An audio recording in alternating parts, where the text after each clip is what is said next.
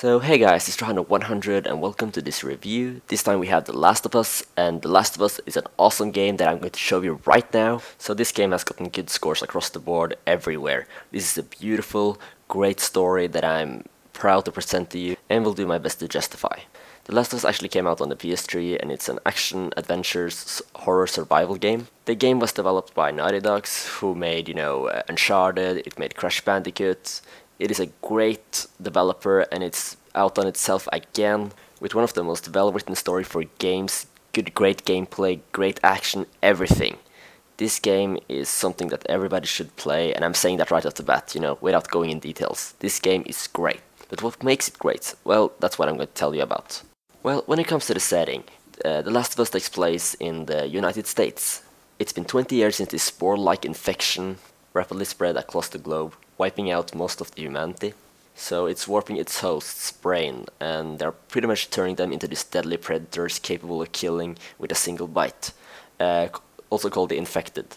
The majority of the world's population has been reduced to either struggling survivors or infected mutants.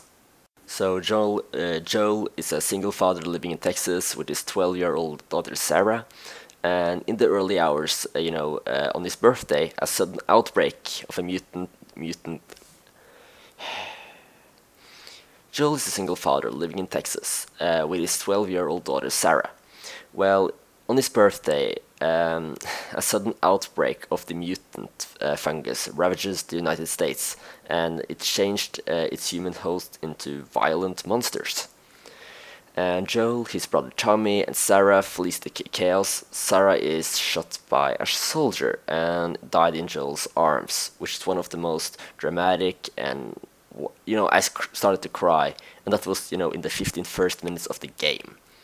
And then we skip 20 years and we get to see what has become of civilization. And what has become of the civilization is that most cities has been destroyed by the infection, with survivors trying to get everything from everything they need to survive.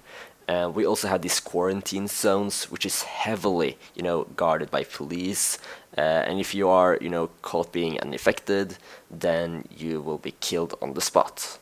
They have to check people, if they are being infected, because if you are infected, there are no way turning back. You will turn into one of them unless you die.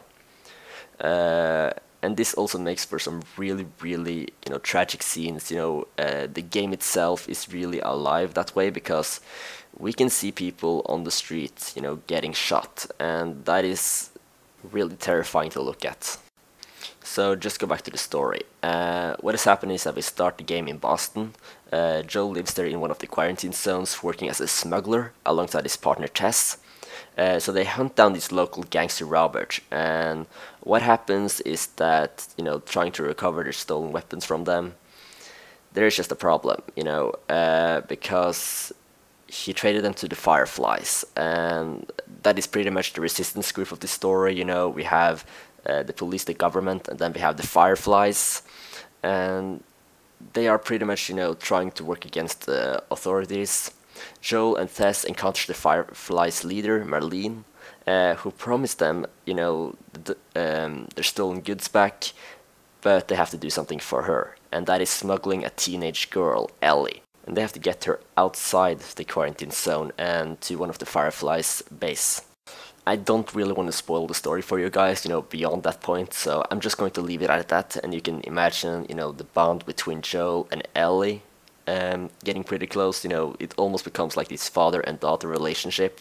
And in my opinion, Ellie is an awesome girl.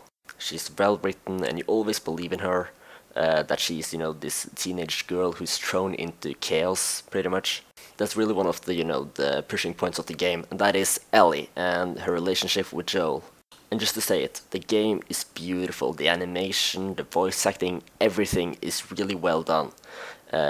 So in that regard, it got top marks all the way. And Joel, he's really just trying to do his job, trying to do the job he set up for. Even though they encounter problems, of course. What is a game without problems? And what is a good story without problems? So during the story, we have to, fight the mutants. We have to fight different kind of them. We have to scavenge weapons. Every bullet counts. and you really feel like you're in danger all the time. We also have to fight the police. We have to fight the government in general. We have to fight other survivors. This game is never out of things to do, and especially that we have all these kind of different enemies. They all behave differently. When you hear the sound of a clicker, also one of the mutants, you will be scared. You will be looking around for it, because that thing will kill you instantly if you don't find it. And also we have this interesting multiplayer. The multiplayer ties well into the single player when it comes to gameplay. It's really easy to understand, it's hard to master, and it's fun. It's not really that deep, and you only got so many times before you get bored of it, but as you're playing it, it extends the lifetime of the game by quite a bit, and it will be something that people will play for fun in the coming months, and probably until something else comes around. So now that we come into the verdict, what do I think about The Last of Us? The Last of Us was a brilliant game. I think The Last of Us is something that we should look forward to. It's something that will bring us into the future, and Naughty Dog has done a great job by creating this world, the characters, the story, the gameplay. I can't see a reason for not giving it a perfect 10. A perfect 10 is something I give just games. I give them the games that deserves it, games that we will compare other games to in the future. I can't see a reason not to give it a perfect 10, so I will give this game a perfect 10. And that is 10 out of 10, by the way. And I hope that people will, look into it, play it, buy it, support Naughty Dog, because they are great developers, some of the best in the Sony's lineup, and they have done an amazing job on this game.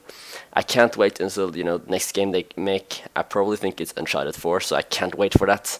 And this has been my review of The Last of Us, and I hope see you guys later.